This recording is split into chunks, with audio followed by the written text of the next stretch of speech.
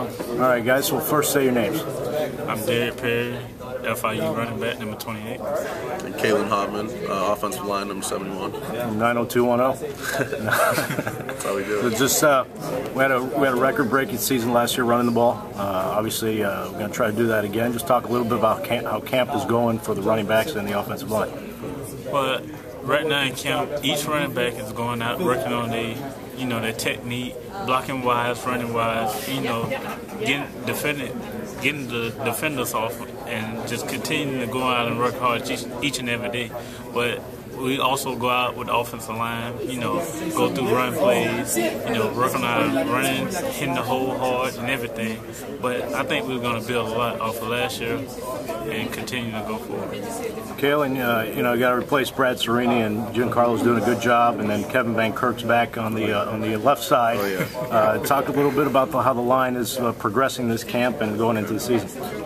As far as G goes, he's doing a fantastic job. As far as it goes, he's definitely taken over Brad's spot, filled those shoes, and probably in bigger feet. He's doing better. As far as Van Kirk goes, I love having him play right next to me. He's physical. He's as physical as I am. That's what our whole offensive line is about. Us front five, we like to play violent. That's the only way to get the offensive line going, and that's the only way to have fun playing offensive line. Because it's a hell of a job, Yeah. And we enjoy blocking for these guys. They don't tiptoe through the hole. They do what they're supposed to, and it makes our job a little bit easier. Makes it a little more fun, DP, how do you like the rotation of the four backs, and then you add this year freshman Shane Coleman, who, every time I see him touch the ball, he's like a little rocket out there. Well, the rotation of the four backs, it make it easier on us because we have fresh legs in there every other play, and for a defense, that's hard for a defense to try to stop, four running backs, because you got fresh legs in every play, and on defense you only got fresh legs, about every other series. But with Shane, I also took him up under my wing, showing him the plays, showing the road, showing how we do things around here. But he's catching on to the system pretty well, and I think he's going to be a good running back in the future. Not only that, the defense has to defend against four different styles of running backs. Yes, because each one of us brings something different to the table.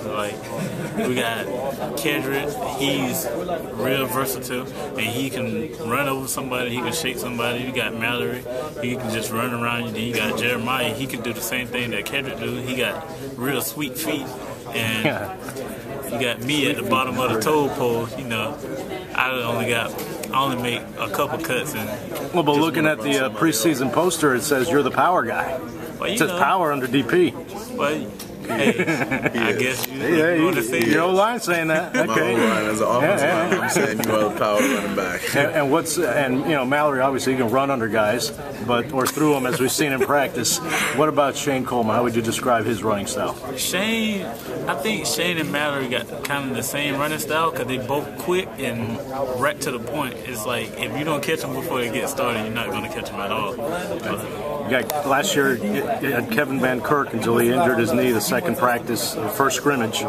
How is he coming back, and what kind of an attitude? I mean, Coach Miraball's always said that he's the nastiest in a good way. Oh yeah, no, he's come back very, very strong. He stepped up to the plate and filled said Max shoes by far, and like I said, bigger feet. He plays physical. He plays as physical as I do, which is kind of physical. We like playing next to each other, which is important. We enjoy just kind of beating people up. We think about it before every play. We'll talk about it. If we're supposed to go to a linebacker sometimes, we'll just be like, we're taking him to him, and nobody's coming off. He's come back with great effort, and he's definitely doing great.